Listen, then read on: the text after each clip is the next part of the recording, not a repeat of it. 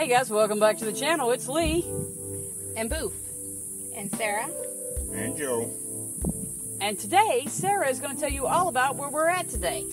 We are located at Skidaway Island State Park in Georgia. And we are going down a bunch of pathways just to see what we find along the way. So hopefully you join us. She found this beautiful place, and we are loving it, and we know you will too. Come check it out. We just bring Joe along just because. I'm just eye candy. I was going to say eye candy. Alright guys, let's check it out.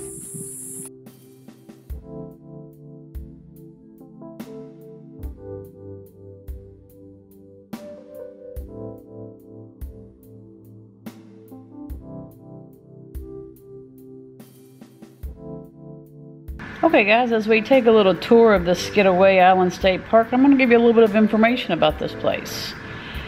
It is very near the historic area of Savannah, so quick drive and you're there in a flash.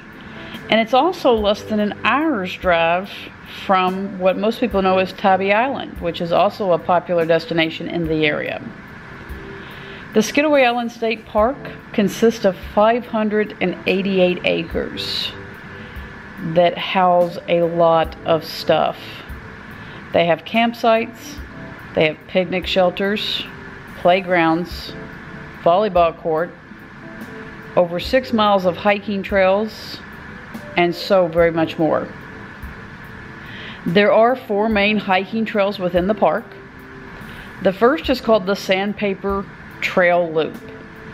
This is listed as their most popular trail and is 1 mile long.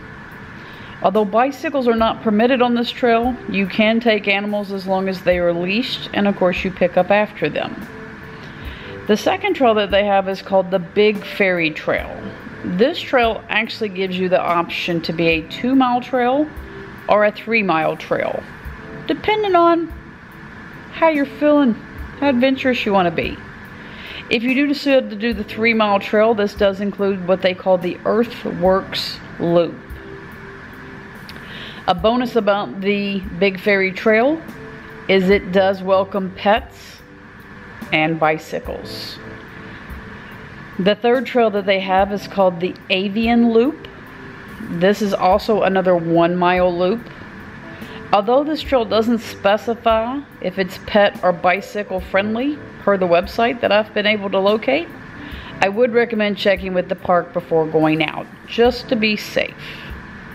The state park website we're going to have listed in the description box below, which does include a map of all the trails. So if you're in the area, I highly recommend you check this place out. The last trail that they have is called the Connector Trail, and you can imagine why with that kind of name. This trail actually connects both the Sandpiper and Avian Loop trails to the Big Ferry Trail. So if you're feeling really adventuresome, you can have a nice little hike on your hands. As with any state park, you should always leave it as you found it. Don't take anything, don't leave anything. This park is well maintained, beautiful landscape. The trails are all easy to walk. There's no overgrowth, there's no hazards. It really is a user-friendly trails. On a side note, I will tell you in this video, I really was having a lot of fun with the 360 camera and trying different angles and different views, different shots. It was absolutely a blast. Now, in this particular clip you're watching, you should always keep the camera going when the booth is in action, because you never know what she's going to do. Now, as you can see here, she easily is getting up on this tree that I guess it's not stump, but tree that has fell down. And she was up there for a good couple minutes, so I was like, well, I can turn the camera off. It's okay. There's nothing that's worth recording here. And I swear to you, no sooner than I turn the camera off, she goes to get down and she rips her shirt on the tree. Just rips up the side of it, and I'm like, why? Why did I shut the camera off? I knew better. But you can see why she climbed up there, because the view was absolutely amazing. Yes, I did terrorize this little guy with the camera. It was a lot of fun. I never touched him, but he did not like me being on his beach, and he did not like me chasing him with the camera. But, you know, he was so cute and so tiny. We spent the day here walking around, laughing, taking photos, and exploring the trails. But you can easily spend more or less time exploring depending on your schedule. We had the whole day available to us, so we took advantage of it and really just took our time and sightseed and really took in the surroundings and enjoyed them. There is a parking fee per the website of $5, so be prepared for that. We visited in the middle of July, and although we didn't personally experience any COVID related issues, we would recommend that you make sure the park is open and they don't have any special restrictions if you do plan on visiting this year. Again, if you're interested, we're going to leave the website information in the description box below so you can check this place out. So guys, let me know what you think of the different angles that I shot and the different scenes. I'm interested in getting your thoughts and your input on this. I'm still very, very new to the 360 world, and there is so very much that I have to learn, but it is so much fun learning and doing all these different things. And sometimes I don't know how they're going to turn out. Sometimes I don't think about them as well as I would like to get better shots or better angles, but I'm learning. It's a learning curve, but I really feel like some of the shots that I got really made you feel more like you were there with us. So let me know in the comments below what you thought.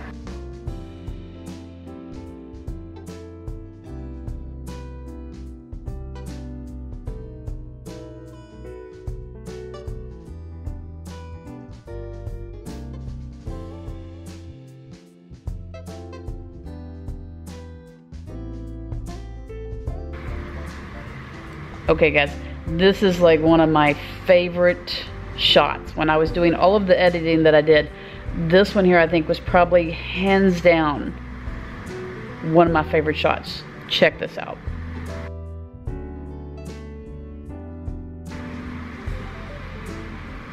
I don't know why, but I thought that was such an amazing shot. Maybe it's just me, but, and again with this one, I feel like this one really just, boom, just kind of captures it, you know?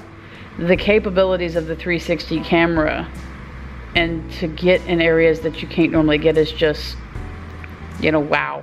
I don't know how to describe it. It's just amazing. This is the observation tower that they have. Per their website, there's a lot of animals that can be seen from this observation tower if you're patient. I wasn't that patient. So we stayed up there for a short little bit, but then we obviously, by the time we got to this point, we was all pretty tired and very, very hungry. So we didn't stay too long, but it was some amazing views up there.